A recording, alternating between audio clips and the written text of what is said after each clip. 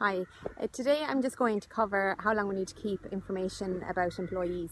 So this is in relation to GDPR regulations. So when somebody is working with us, we obviously need to have their written terms of employment on file, but we must keep them for 1 year after the person has left.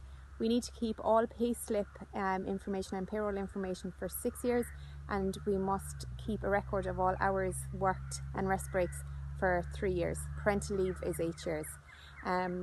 So I keep going on about how important it is to have this information already, but it's also very important that you keep this information after the person has finished employment in case of an audit.